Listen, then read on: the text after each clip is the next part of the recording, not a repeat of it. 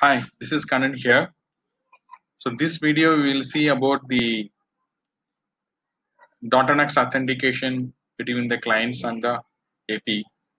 So how the packets will flow from the clients to the APs, from APs to the clients.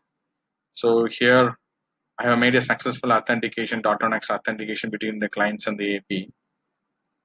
So you see here the probe response from the AP to the client. Then the open authentication happens.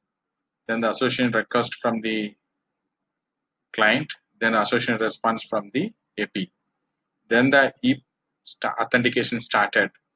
So the AP request for this identity request, then the identity response is given by the client here. So when you click here, you see the identity request here.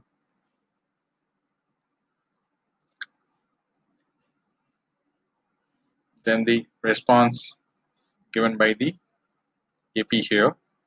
So here they choose EAP PEAP authentication, protected extensible authentication protocol.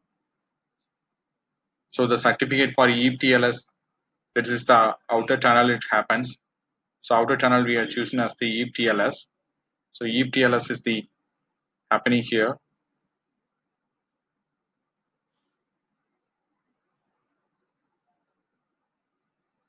So when you click here, you will see the transport layer security here, EAP TLS. Then the handshake between the clients and the AP happens here.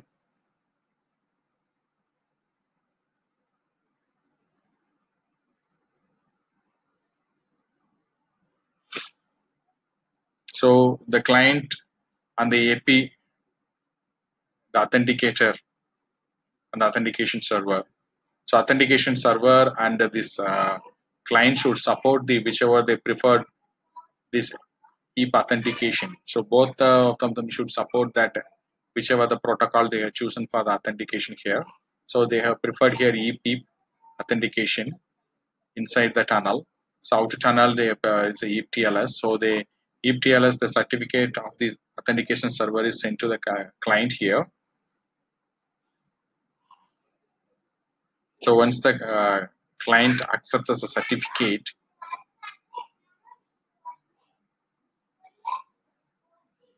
then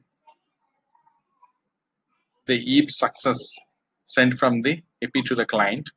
So the EAP success is the authenticator is the controller here. The supplicant is the client. For the .NX authentication, we need to have this supplicant, authenticator, and authentication server. So in my case, it's a controller here, authenticator. So authentication server is my ICE server. So here client is my Samsung client here. So inside the outer tunnel, EAP TLS happens.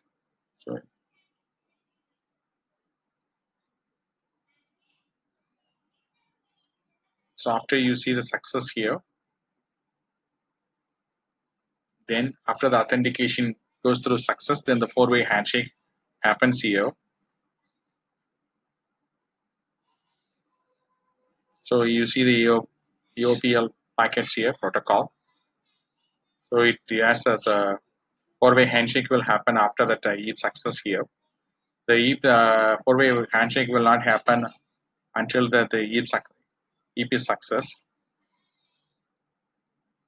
So the AP to the client, that's a AP has sent this four-way handshake started for the message 1. The message 3 also sent. Then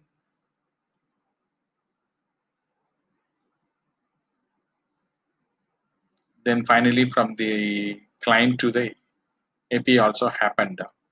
So there are a lot of details in this EOPL packets here. So I will just go through the outer details here. So we'll cover in a separate video about this in whatever this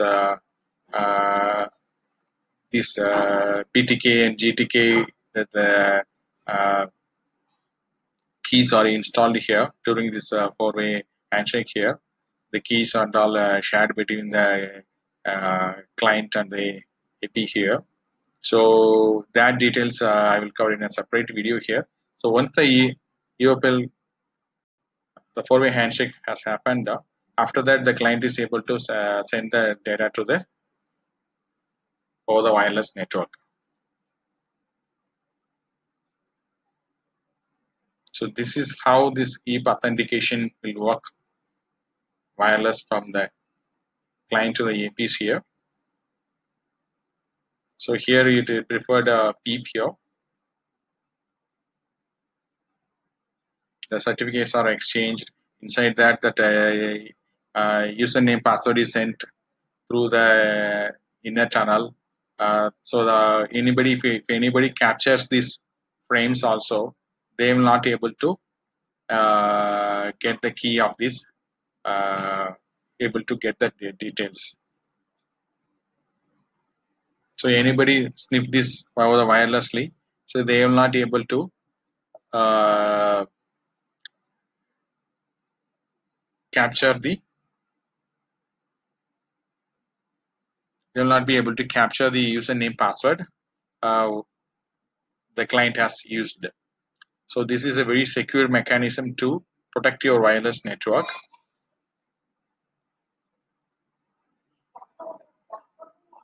Thanks for watching.